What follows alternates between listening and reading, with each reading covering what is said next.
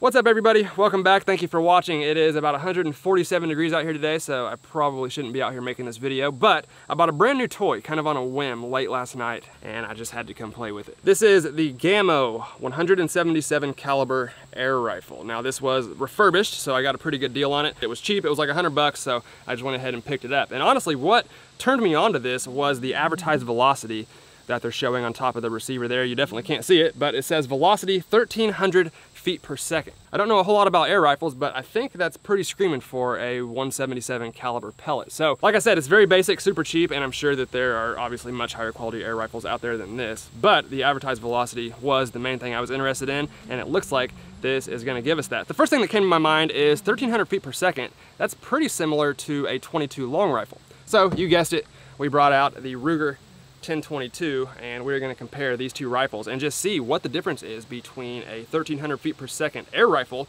and a 1,300 feet per second real rifle. So I do have some 22 long rifle ammo that's advertised at around 1,300 feet per second, so it should be a pretty interesting comparison. Now the obvious problem with this is the Ruger 1022 shoots a 22 caliber bullet and the air rifle here is shooting a 177 caliber pellet. So that's why I brought this out. This is a 22 caliber air rifle, very similar to the Gammo that I just bought. Obviously it doesn't have the big faux suppressor looking thing on the end of it, but they do look like they're probably similar quality. So now, like I said, the 177 caliber gun is advertised at 1,300 feet per second, and that's pretty standard for a 22 long rifle as well. They do make hotter loads than that, obviously, but 1,300 is pretty average for a 22. Now this bad boy, the 22 caliber air rifle, is advertised at around 950 to 1,000 feet per second. So we got some 950 feet per second 22 long rifle ammo. See where our scope's at real quick.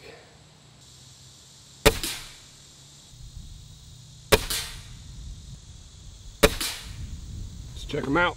It is entirely too hot out here today. All right, so I got my truck back at about 20 yards. You can see our target right here and my truck right there. Obviously with a real gun, I'd probably step back a little further, but I think 20 is a good distance for a little air rifle like this. So when I got the gun home, I just took it out of the box and put the scope on. These are actually the first 3 shots that I've taken. So it looks like we have 2 of them on the paper and I don't see the third one. So it doesn't look like I got 2 in the same hole. Usually you can kind of tell if you get that. We either got 2 like in the exact same hole, or we have one that's a really bad flyer. There's other holes on the box, so I can't really tell where that third shot went, but that's interesting. I'm not expecting the gun to be super accurate, obviously, but I wouldn't expect a 10-inch difference either. That would be kind of crazy.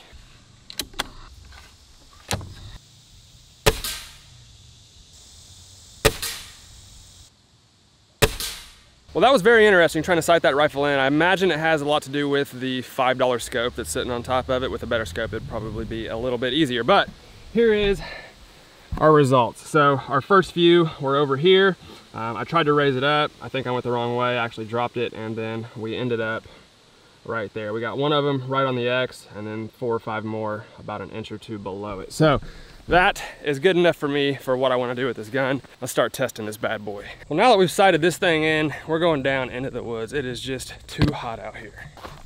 Whoa! Oh man, it's amazing how much cooler it is down here in the woods than out there in the sun. Holy crap. All right, chronograph with the new Wildcat Whisper 177.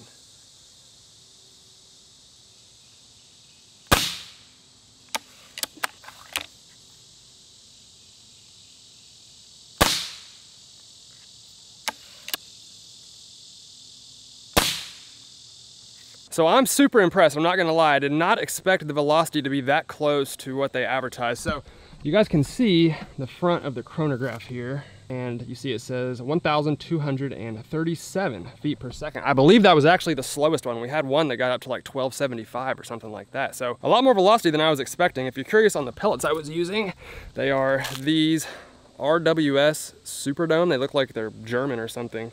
Fieldline 177 RWS Superdome. I really don't know. My brother-in-law had them in the barn. So either way, pretty impressive. And chronograph with the 22 caliber air rifle.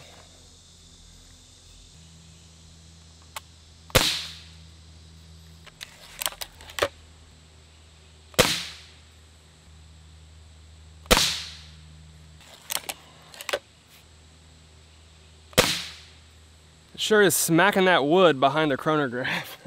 So there you can see 960 feet per second And both guns were actually really close to the advertised velocity. The 22 caliber pellets I was using are just these. They're Crossman pointy tip, like the most basic pellets. You can find these literally everywhere. And they were right around that 950 to 970 feet per second range. So I'm not gonna chronograph the 22 long rifle. I've done that a bunch, and usually it gets really close to the velocity that's advertised on the box, out of that Ruger 1022 anyway. So we're gonna skip the chrono with the 22 long rifle. I was just curious about those two air rifles, and I'm impressed. So this is what I'm really curious about. I got my 10% ballistics gel block on the table down there, and we're gonna compare these air rifles with the 22 long rifle. I think we're actually gonna see a pretty big difference just because of the weight of the projectiles. The 22 long rifle is around 40 grains, give or take a few, and I'm not really sure what these pellets are. They don't say, but they feel really lightweight, and the lead is just so soft you can like smash it in between two fingers. So I got a bunch of different 22 long rifle, like I said, both to match the 1300 feet per second 177 and the 950 to 1000 feet per second 22 caliber air rifle. And although the velocities are very similar, I don't think the performance is gonna be. Now obviously there's a million different kinds of pellets you could get. I'm sure there's, you know, pellets out there that are way better for this kind of stuff and will do a lot more damage. There's also different caliber air guns, and there's air guns out there that will take down giant animals. So this isn't like a, you know, an all-encompassing air gun versus real gun debate. This is just these two that I have access to. And I don't think the air guns are gonna compete with the 22 long rifle. Let's see. All right, we're gonna start with the Wildcat Whisper. That's the new one I bought. I don't know if I told you guys the name of the rifle in the beginning. It is the Wildcat Whisper, I imagine, because of the suppressor thing on the end of it there. It's supposed to be really quiet. And the first pellet we're gonna shoot is the RWS Superdome that we shot in the chronograph test. So let's see what it does. I'm not gonna lie, I'm kind of nervous about placing these in the gel because I'm just not really used to these scopes yet, but we'll give it a shot.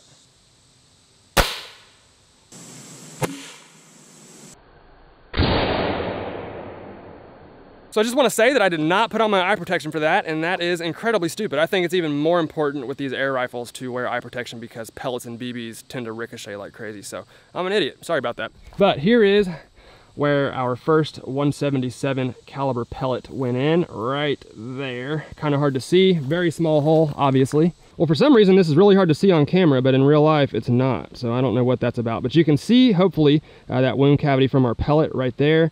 And then it continued down the gel block and came to a stop right there. Actually got quite a bit of penetration in that 10% ballistics gel block. And our first 177 caliber pellet stopped at about 8 inches into our ballistics gel block. So like I said, that's impressive. I didn't even expect it to get that much penetration. So that would do some damage. All right, next we're gonna shoot the Daisy Precision Max. It's a pointed little sucker, so maybe it'll help give it more penetration. I don't know, let's see. I'm really trying to place my shots in the gel block here because we have quite a few rounds to put in this thing. So I'm gonna try to put this one a little higher. Nice.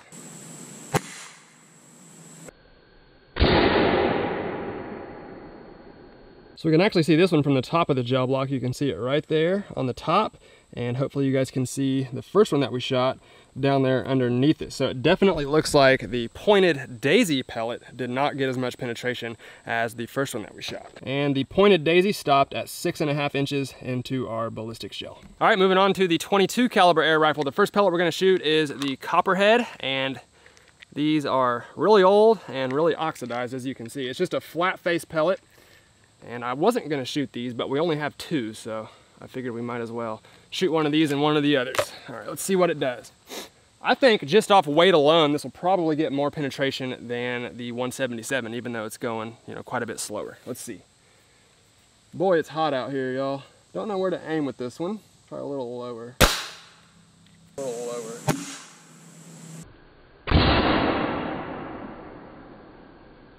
So I was kind of wrong about the 22, at least for this first one that we shot, but you can see the entrance hole right there. It's the one on the very bottom. And then over here, for some reason the camera's having trouble focusing on this. I don't know why, but the 22, there we go, like clockwork. But the 22 is the one on the very bottom there, and you can see that it got less penetration than either of the first two. But the big difference here, and I don't know if you guys can see it, is the damage that it did in the ballistics gel. I have a feeling you cannot see that. But where that 22 caliber pellet stopped, there's actually a pretty big wound cavity there. And the 177s do not have that. So it didn't penetrate as far as the first two, but definitely did more damage than either one of them. I imagine the slow-mo is probably pretty boring on this one. I got my cameras down there, but I don't know if I'm gonna show you guys a lot of this slow-mo because it's, you know, pretty uneventful, I would imagine. So next up we have the 22 caliber Crossman, and this is an actual pointy pellet, so maybe this will do a little bit more damage. Also, keep in mind that first one was like 100 years old. Those, pellets could have been in bad shape. So let's try this one. Looks like it'll do better to me. Let's see. Oh yeah.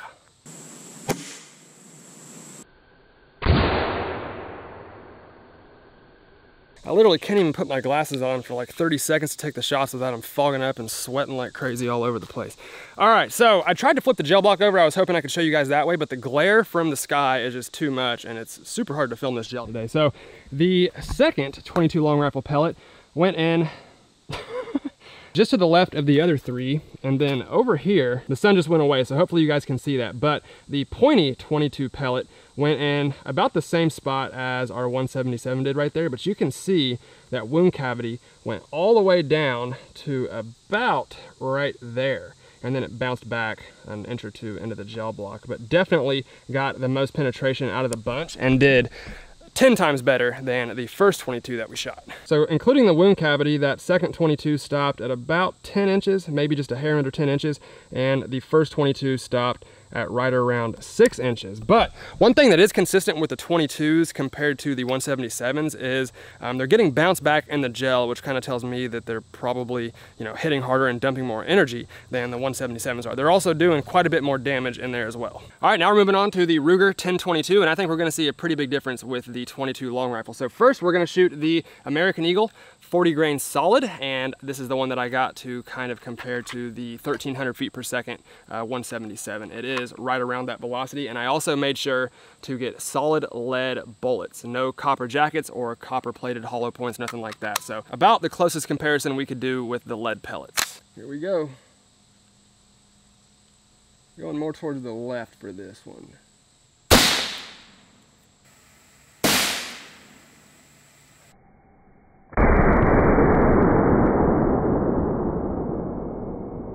All right, we'll go take a look at that one here in a minute. You guys might have already seen the slow-mo, but next I got the CCI subsonic suppressor 22 long rifle. This is going 970 feet per second, so this is pretty much exactly the same velocity as our 22 caliber pellet, and again, it is just a lead bullet. A little lower.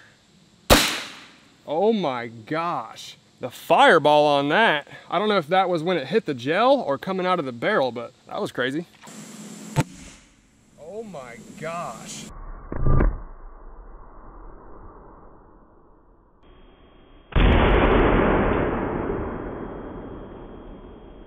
So it looks like my suspicions were pretty much correct, at least for this test. So our 22 long rifles went in on the left side of our gel block there.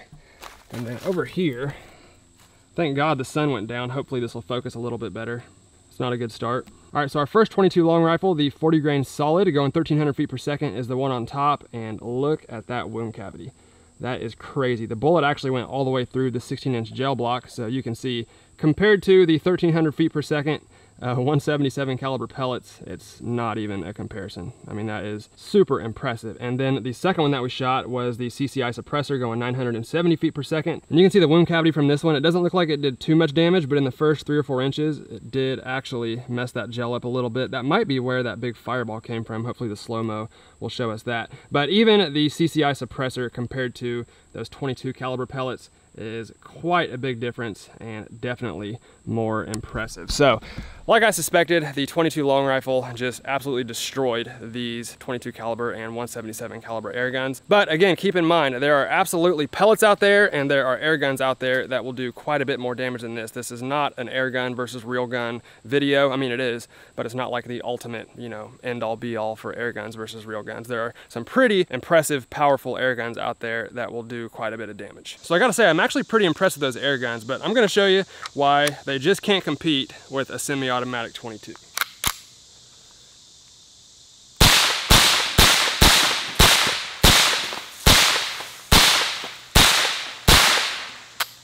Just not the same firepower.